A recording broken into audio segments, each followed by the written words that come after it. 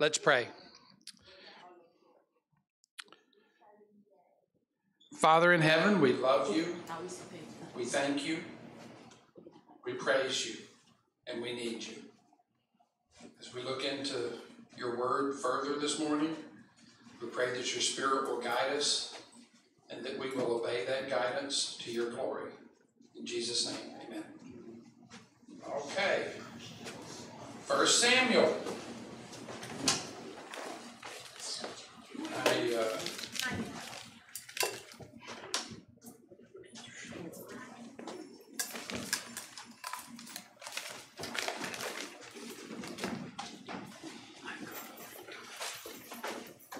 Chapter 27, verse 1. 1 Samuel 27, verse 1.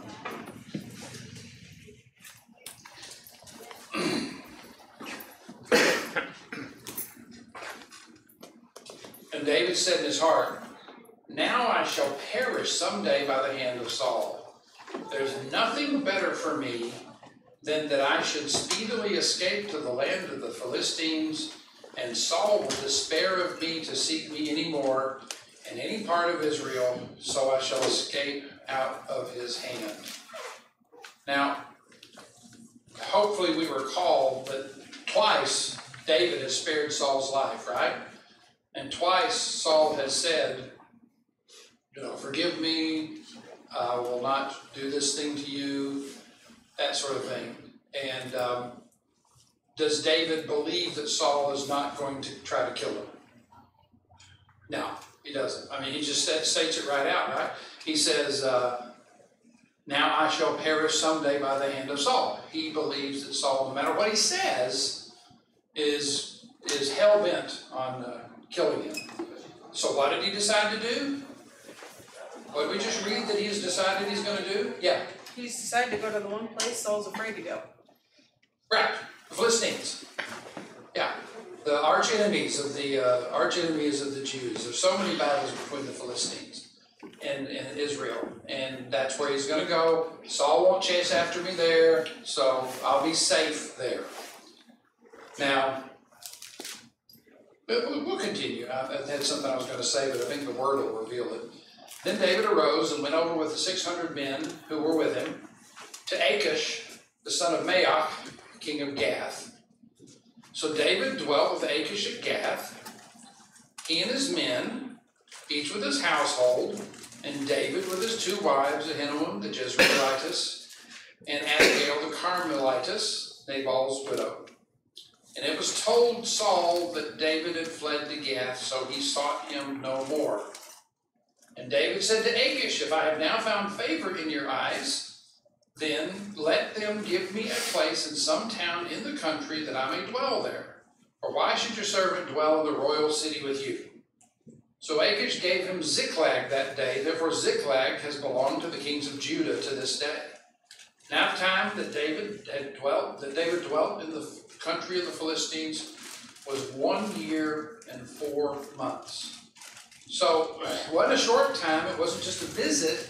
He stayed there, and he made arrangements for housing, for a place to be, for his men, for his wives. He moved to the land of the Philistines. Okay? And David and his men went up and raided the Geshurites, the Girzites, and the Amalekites. For those nations were inhabitants of the land from of old, as you go to Shur, even as far as the land of Egypt. Whenever David attacked the land, he left neither man nor woman alive, but he took away the sheep, the oxen, the donkeys, the camels, and the apparel, and returned and came to Achish. Then Achish would say, "Where have you made a raid today?" And David would say, "Against the southern area of Judah, or against the southern area of the Jerahmeelites, or against the southern area of the Kenites." David would save neither man nor woman alive to bring news to Gath, lest they should form on us, saying, "Thus David did." And thus was his behavior all the time that he dwelt in the country of the Philistines. So Achish believed David, saying, "He has made his people Israel utterly abhor him. Therefore he will be my servant forever." So what is the scam? What's the line David is feeding to the Philistines? What's David doing? What is he actually doing? He's attacking Amalekites. Is that Israelites? No, enemies. That's right, enemies. He's attacking, where were the rest? The Geshurites, the Girzites, and the Amalekites, for these nations were the inhabitants of the land from of old. So they were the previous inhabitants of the land. They were the ones that God sent Israel to drive out of the land, and they haven't been completely driven out yet. So David's going after these ancient enemies of Israel. Yes? It was essentially, he was helping Israel while telling the Philistines that he was doing the exact opposite, essentially telling them what they wanted to hear to make him sound better. Is Alex interpreting the passage correctly? I think so. Going against the enemies of Israel, not against Israel. Yes? The whole situation is nuts. Yes! Because if you remember from 1 Samuel 21, David went to Achish, the king of Gath, pretending to be insane and having spit go down his beard. Now suddenly he shows up and he's just fine. He's in his right mind, and Achish is like, okay, I'll let you stay here, even though you've killed so many Philistines, including Goliath, who was from our city, and he gives him his own city to dwell in, and now David is just lying through his teeth to this king, and he's eating it up. So at first acts like a madman, and now he's acting like a traitor. It makes you wonder if Achish is maybe not so smart. Maybe Achish had a son that he named after himself. I don't know. That's odd. That really is odd. Yes? They might have thought they were kind of crazy to begin with when he went up against Goliath. Well, now that's right. And he was from Gath. Okay. Yeah. Yes? Do we know how many? So we know that David has 600 men. Mm-hmm. I'm trying to visually see what that would look like. It's pretty scary. So I would do. Yeah. Do we know the person that he's manipulating here? Do we know what kind of? Does he have more of an army? Obviously. Well, he runs the city. It's the city of Gath, and there were more people. I don't know how many, but there were more. There were more. Yeah. So Achish is being told what? What's he being told? A lie. A lie. And that lie was, I'm attacking The southern parts of Israel, basically. the southern parts of Israel, the Israelites, or allies of the Israelites. Right? Going after those people. And how is he confirming that lie? How is he making that lie to be true? Yes, Emily. Well, he's killing off the human inhabitants and he's counting on the donkeys not talking. There you go. I have heard donkeys talk before, though. Anyway, that's another. Right. He killed all the humans, kept the livestock and all the other goods, and so nobody was none the wiser because of this deception that David was perpetrating on these enemies of Israel. Okay? So what do you think about all that? Anybody disturbed by this? It is a little disturbing. You know what I love about the Bible, though? One of the things I love about the Bible, and I think it adds to its actual believability, is that God allows these things that I would have cut out of the story if I had been writing it. He allows these things to appear in the story. David, the man after God's own heart, is presented to us, warts and all. We see his deception. We see the murder. We see the way he's working here that's not completely admirable. And yet God allowed that part of his life to be revealed to us. It really does enhance my desire to believe what is written here. Wes, and then Matthew. But is it really all that admirable? Yeah, he's lying to Achish. But Achish, the Philistines are an enemy of Israel. He might not have the throne, but he is the anointed king of Israel. He has no responsibility or expectation to deal honestly with Philistia. With the enemy. Yeah. And so what he's doing here while he's away from Israel, being driven out by the king who is currently sitting on the throne, is taking care of Israel. The land he's going to inherit. Yeah, he's taking care of his people by dealing with their enemies. Right. And also lying to another one of their enemies. So, yeah. I have a feeling Achish probably could have seen through this. The very fact, though, to the point that I was trying to make, the very fact that we're having a discussion about this, and when I asked people, does this seem a little disturbing to you? Everybody said, yeah, or not to you, but to others they were nodding, yeah. The very fact that this is kind of, again, if I were writing this story, I would have written it different. That's why I believe that God, to me, that adds to the divine inspiration of the scripture, because this story is just presented right here. And you're right, he was defending Israel. I don't dispute that at all. And yes, Matthew, and then Earl. So, in that case, you could also look at what David's doing as an extension of what Israel should have been doing. He's finishing the job. Those people should not have been in the land. They had the time of Joshua, they had all the time of the judges, and they had the entire reign of Saul to get rid of these people. So it's funny that the murder he's doing isn't really murder. It's not. Fulfilling the command of God, but the deception is at least a little bit of a problem, even if it is the enemies of God. Is even when we take that forward to today, we look at our enemies, we don't get to lie to them or deceive them or take advantage of them. We are to be good to them and bless them and help them. Our methods are different. Yeah. Earl? I always have to remember back as to why God said that these people were to be destroyed.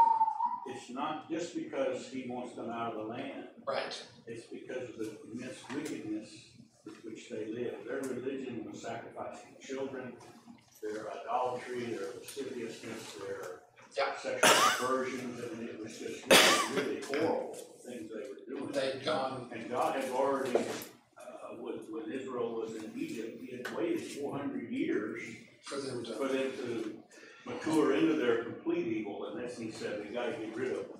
That's right. What that was all about. So these are the same people, and they're probably still practicing the same stuff. Yeah. So when David is wiping them out, he's not wiping out these pure, little innocent people. He's cleansing the land. He's cleansing the land of an ideology and a religious practice that's horrible. Right. And I would ask you, if God is patient for 400 years before he wipes those people out, do you think that's the same God that we have today that is looking at our land and seeing the evil in our country?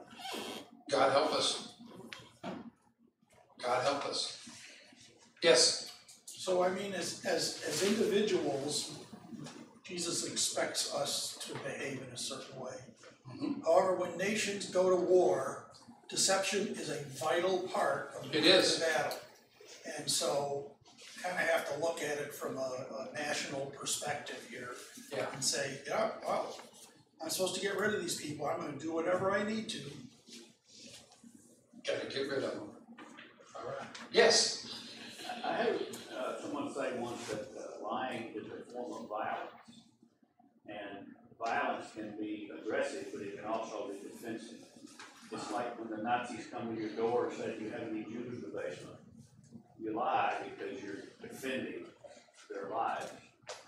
And the same thing here, he's defending life. Like when Rahab saved the spies. Yeah. Wow. Any other thoughts? Yes. Well, the other interesting thing is, even though David's doing that, not leaving anyone alive, he's not killing the Philistines. And throughout this whole journey that we're going to go on in these next few chapters, Philistines being the primary enemy of God's people, he leaves them alone. He does. Wes.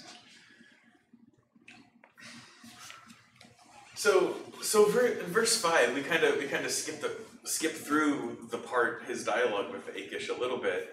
I guess we covered it a little bit, but he says, if I found favor in your eyes, it makes me wonder what exactly David did to find favor in Achish's eyes in such a way that Achish would be like, oh yeah, here's a city. Right? Like, here's a little city for you to have. Well, is it possible that, I mean, sometimes the chronology is not exact. Yeah, it is possible this is a result he's already started the raiding and things like that before? Yeah. Maybe? Yes. Well, it's also possible, and it's said in other places, that David is the commander of Saul's army, and that is as, violent as he is, and as good a warrior as he is, it's better to have him on your side and defecting to your country to fight against your enemy, rather than having to go up against him in battle. Well, we're going to see something about that in just a few verses, aren't we? Okay. Anything else in here that you noticed that got your attention? Okay. Sometimes, now again, David is the anointed king of Israel. He's going to inherit the kingship. And how is he having to live right now? Outside of God's people, outside of God's country, kind of by his wits, who he can round up to go with him. He's not in a place of establishment at all, is he? He's basically he's having to live as an outlaw. Finding allies where he can, and yet this is the man after God's own heart. So what can we expect maybe might come our way as we walk with God? Can we expect every day we're going to just go back home to our houses like we do every day, and things could descend into chaos for us as well. Are we better than David? No. Okay. Yes. Well, we can paint the picture that in Revelation 2 and 3, the people were avoiding persecution by compromising and by participating in a society that was idolatrous and even paying lip service to the emperor and things like that. So when it comes down to it, if we're doing this right, we'll face problems. If we find ourselves compromising, there's a good chance we'll have peace, but on peace we go. Right. That's right. Compromise doesn't work. Now, did we read the whole chapter? We did, didn't we? Any other thoughts before we move on to the next one?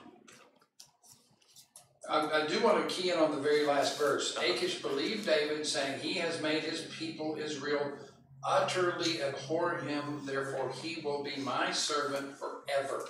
So David was effective enough in this deception that Achish thought, well, he's gone full Benedict Arnold. He is on my side for good, and he's not going to turn back. He thought he had an ally in David. Yes. Yeah, and you see that throughout this entire story. He will never waver from that point of view, even though others try to get him to. And it shows the power of the mind that you can deceive yourself into believing almost anything, even when the evidence is right there. Okay, chapter 28. Now it happened in these days that the Philistines gathered their armies together for war to fight with Israel. And Achish said to David, you assuredly know that you will go out with me to battle, you and your men. So David said to Achish, surely you know what your servant can do. And Achish said to David, therefore I will make you one of my chief guardians forever. So what trust does Achish have in David? It's full and complete. And what is Achish expecting from David? To fight against Israel, as he already had been doing, so he thought. And David gives an answer that sounds a little weaselly. Ambiguous. A little ambiguous, but Achish, you know, he accepted that as a positive answer, right? And so here we are. So this is the dilemma that David is facing. What is he going to do now? Now's come the point where, you know, it's not going to be so easy to slip, slide, and get around it. You know, some choices are going to have to be made. But we go to another story. Now Samuel had died, and all Israel had lamented for him and buried him in Ramah in his own city. And Saul had put the mediums and the spiritists out of the land. Now we've got to commend Saul for that. He did get rid of the witches in Israel. Then the Philistines gathered together and came and encamped at Shunem. So Saul gathered all Israel together, and they encamped at Gilboa. They're getting ready for battle. When Saul saw the army of the Philistines, he was afraid, and his heart trembled greatly. And when Saul inquired of the Lord did not answer him, either by dreams, or by Urim, or by the prophets. So what's Saul's situation? Yeah. He's finally reaching out to God, but it's too late. Yeah. Today is the day of salvation. Today. Take care of business today. He's crying out and he's not hearing anything. Then Saul said to his servants, "Find me a woman who is a medium, that I may go to her and inquire of her." Now he had already banished the witches from Israel. Going right back to him. And here he is at the end of his life. You know what's going to happen. He's going to die soon. He's at the end of things. And at the end of things, once again, he goes in a compromising direction. What was the first place where we see his character that is very similar to this action?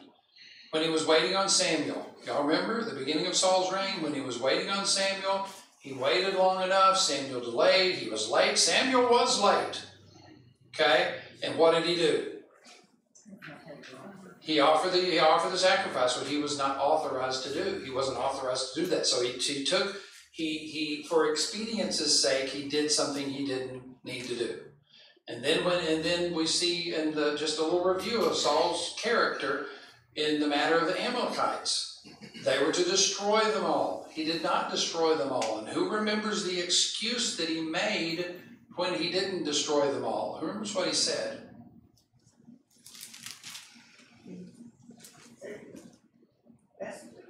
So they could sacrifice. Save the best for sacrifice. Mm-hmm. Afterward, the people made him do it. People. He said something about the people. The people, again, for expedience sake. It's always about some outside force forcing him to do something. And you can almost hear him say in this instance, although we don't hear him say it, but you can almost hear him say, well, if God's not going to talk to me, what else can I do? But go off in this direction. Have you ever made an excuse like that? I tried doing it God's way, but it didn't work.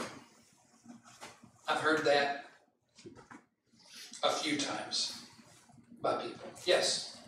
It's been kind of a human trait from the God, because what did Adam say when God confronted him? This woman who you gave me caused me to do it. It was not my fault, it's hers. There we are. And that has continued on where people have failed to take responsibility for their own action. Mm-hmm. And to contrast that, we have David after he's confronted by Nathan. If you read Psalm 51, he totally owned what he did. He realized how awful it was. And he realized how sinful he was. And he repented heartily before God. And asked, please don't take your spirit away from me. Right. He could have said, as you did to Saul. Right. And, created me a clean heart. Yeah. And so forth. Yeah. David, you took responsibility. Right. Now, you could see him making excuses for murdering Uriah though, when he was in his insanity, right? Well, I gotta get rid of him, Yes? It is a common thing to see in the Bible, and even today, if people don't feel like God is listening to them or answering them the way they want to be answered, they will go find another way to receive it. And it's not always the best way, but at least to Saul's credit, he's not seeking out a foreign god or a malevolent spirit or anything like that. He's seeking out Samuel. We'll give him that much. Yeah. He is trying to get to Samuel by any means necessary. Because he knew God would answer Samuel. All right. And his servants said to him, in fact, there is a woman who is a medium at Endor. So Saul disguised himself and put on other clothes, and he went, and 2 men with him, and they came to the woman by night, and he said, please conduct a seance for me, and bring up for me the one that I shall name to you. Then the woman said to him, look, you know what Saul has done, how he has cut off all the mediums and the spiritists from the land. Why then do you lay a snare for my life to cause me to die? And Saul swore to her by the Lord, saying, as the Lord lives, do you see how twisted he is? Yeah. But as the Lord lives, no punishment will come upon you for this thing. Then the woman said, whom shall I bring up for you?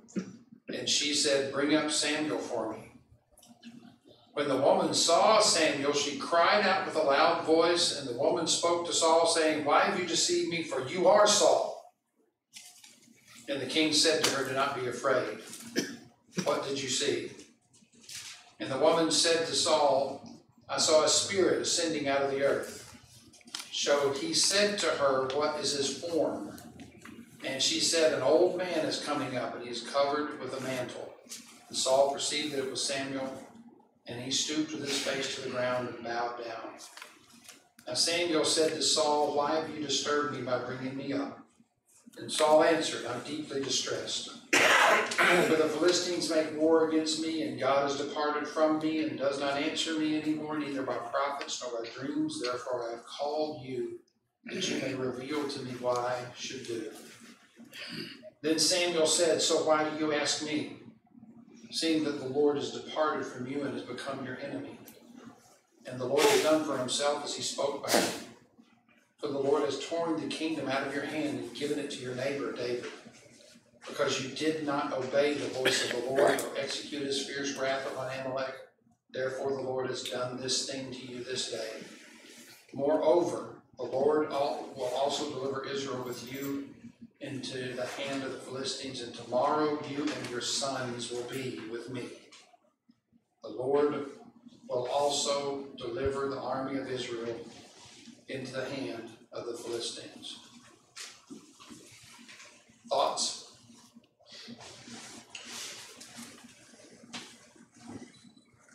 I've got the joy. It's not a happy message, is it? Yes. Saul told his servants, find me a woman who is a medium.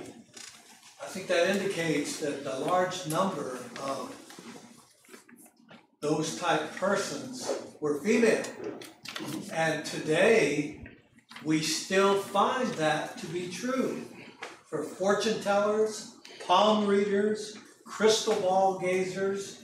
I listen to WSMN, which is a conservative talk radio station, and it frequently has a young female voice advertising that she is a medium. Right. It's alive and well. It's got a real I'm a appeal. flat nerd. It does have a real appeal among. Another thing I wanted to say, we all know that Saul was head and shoulders above the men in Israel. Do you not think that that witch recognized him immediately? You think she should have? You think she should have, don't you? Oh, absolutely. But it doesn't She appear. knew who he was. Oh, you think right at the beginning even? Okay. Well, he disguised himself. Why did she not indicate that she recognized him until later? She was afraid. She wanted to probably do his bidding. staying alive was the number one objective for her. Okay. Let's get to let's talk about the message that was delivered to him by Samuel. What did Samuel say?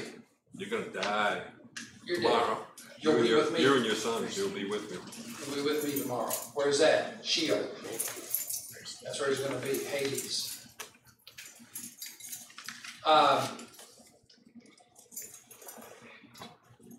Was there any hope given in this message?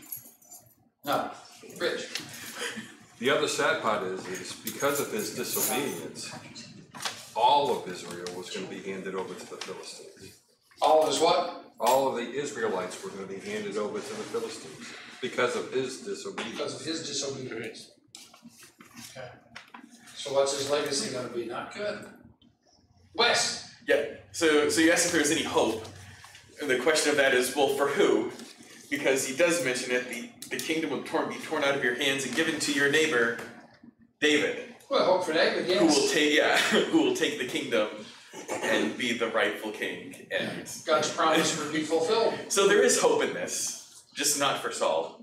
There's hope for those of us who call on the name of the Lord and walk in his paths and are his children and walk as his children. But Saul had walked another way. Yes? An aside a little bit. It seems to me that this does show that mediums and these people who practice some of these arts have some real power. There's something going on there. Something's going on there. However, you notice Saul didn't see Samuel. Mm-hmm. He asked her what she saw. Mm-hmm. And he bowed down. Effectively, it sounds like to me to her, because in a sense, was speaking through her. So, if that's the case, then people who seek out a medium and ask for somebody don't necessarily get who they ask for. They may be getting some power, some spiritual power, some evil power, some deceiving spirit who's deceiving them. Mm-hmm. Could be. In this case, it really was Samuel. Yeah. But it is a deceptive art that they practice. Yes.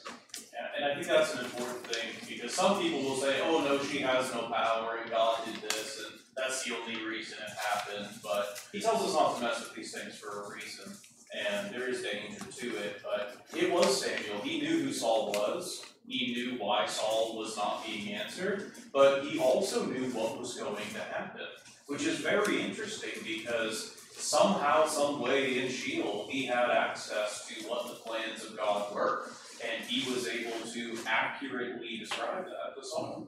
Yeah. Yes. I love Samuel's response to Saul. Why have you disturbed me? Why do you bother me? Yeah. I'm dead, you know. Let me rest in peace, you know. I'm in the present. I'm absent from the body and present with the Lord. Why do you, Yeah. Why are you doing this? Please let this be a warning to you. Saul, somewhere along the line, passed the point of no return. You know, he is clearly without hope. Even though he's still breathing, he is clearly without hope at this point. This is going to come to pass. And it is possible to be so hardened that you are not going to repent, and all you have to look forward to is something very, very fearful. Yes? To your point before the sermon this morning, talking about if you are a good example in somebody's life, that when they have need, they'll reach out to you. Even Saul, as just depressed and despaired as he was in this instance, when God wasn't answering him, he went to the one man who had always been godly in his life to seek advice. Right.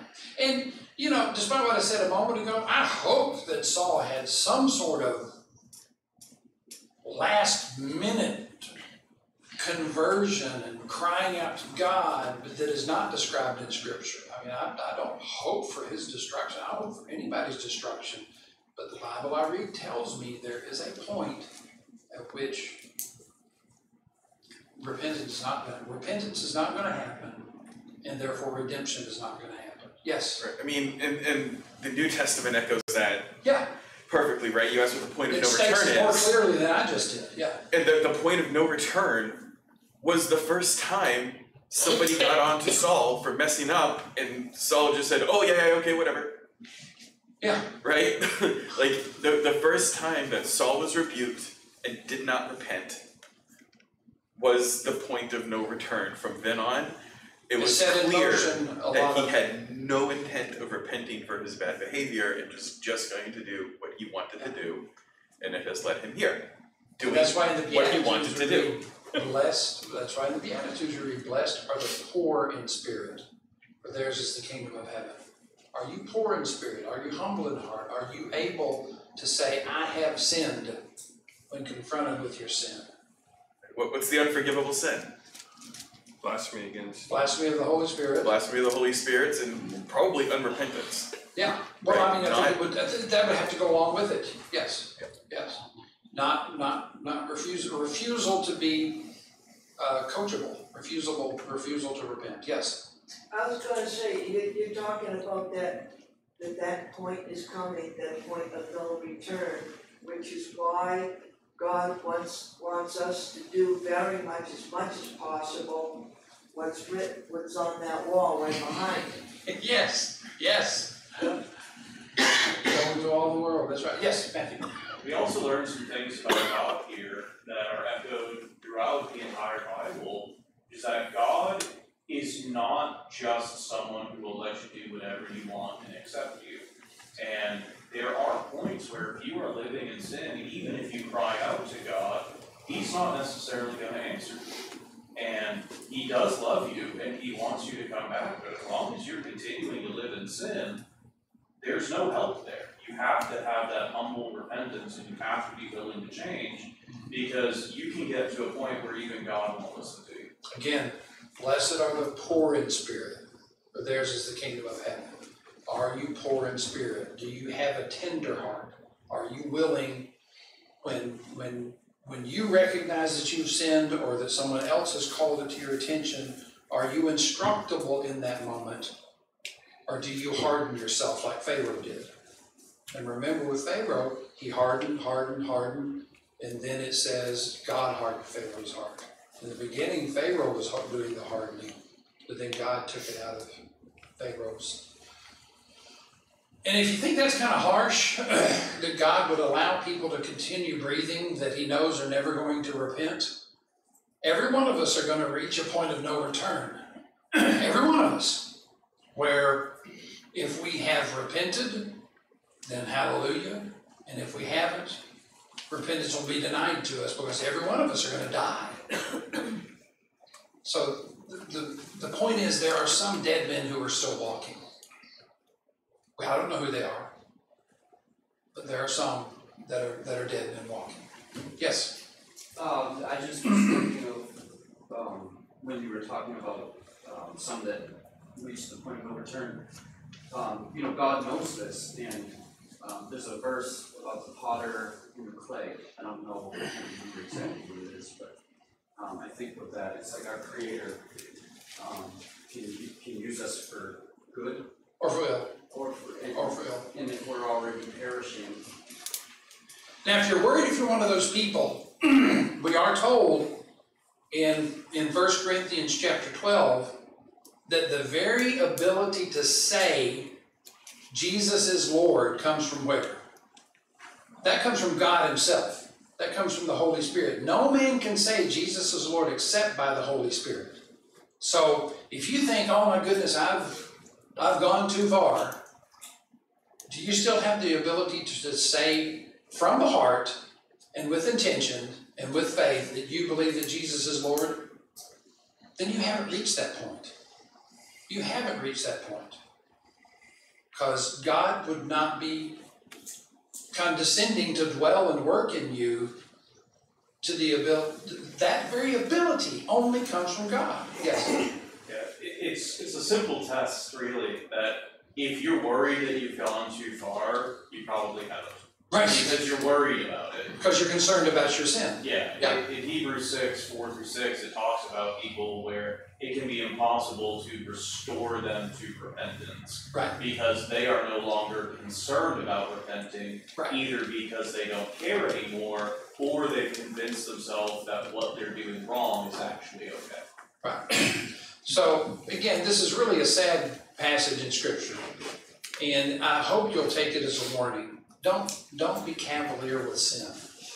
You know, if you discover you've done something wrong, deal with it. And if there's somebody that you need to make amends with, give them a phone call. Make that call. And if there's some pain that you've caused, talk to God about it. He's ready to forgive. He's willing to forgive. He died so that you could be forgiven. But don't just ignore it. Don't live in denial. That won't go well for you. Just pile up higher and higher and higher. Okay, it is now 11:43. Let's let's go a little bit further. It says, immediately Saul fell full length from the ground and was dreadfully afraid because of the words of Samuel, and there was no strength in him, for he'd eaten no food all day or all night. So here Saul is, he's without food, he's without strength, and he's without God, and the only message he's heard from God is not an encouraging message. Lately I've been reflecting on the hardships of life and trying to speculate on how I would even begin to try to handle them without the knowledge that God was involved in me. I don't know how, I can't imagine how I would handle it. I can't imagine the despair that Saul must have been feeling. Where were his allies? He had nothing. He had nothing except regret. Don't let that happen to you. Yes? Even in his own character, he didn't go to this medium or to seek out God's help because he was concerned about God's name or concerned about God's people. He was afraid of Philistines. He went out of fear, and learning that his fear was now founded and that he was going to perish, he's lost it all. No hope. He was completely, it was all sucked out of him. Don't let that happen to you. You know, I watched my mother die, and she did not die without hope. She had hope. She fought to the very end, and then she kissed Daddy and went on home to be with Jesus. And it was beautiful and awful at the same time. You know, I miss her, but I saw her go to glory. Yeah. The tragic figures here really are the people who are following Saul. Because they think they're following the Lord's anointed.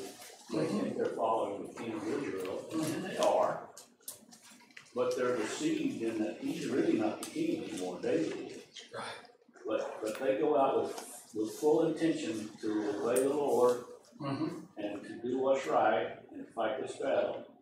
And they all get wiped out. And they get wiped out. And they leave behind widows and orphans and great tragedy. Poverty, just, yeah. All right, you get the last word, Rich Therian. Well, it just, in today's society and throughout society, different cults that, you know, people mass suicides, all for the purpose of God. It's insane. It's insane. Yeah. You know. False gods. All right, so what we're going to do here, I think we have the final one. I'm going to leave y'all to read the rest of this chapter yourselves. And next week we'll pick up at 1 Samuel chapter 29, the battle. Father in heaven, in Jesus' name, I thank you for your word. I thank you for your wisdom. I thank you for this warning. We thank you that you are forgiving. But we know that one day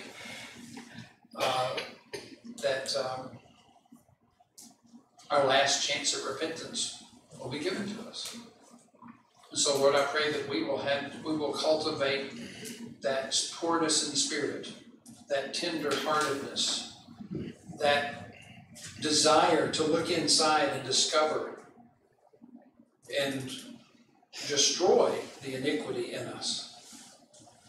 And we thank you, Lord, for the cross. We thank you, Lord, for the blood of Jesus. We thank you for the Holy Spirit. And may we look at what we've reflected on today as a warning that we can simply avoid by walking with you and being humble rather than stubborn. In Jesus' name I pray. Amen. Amen.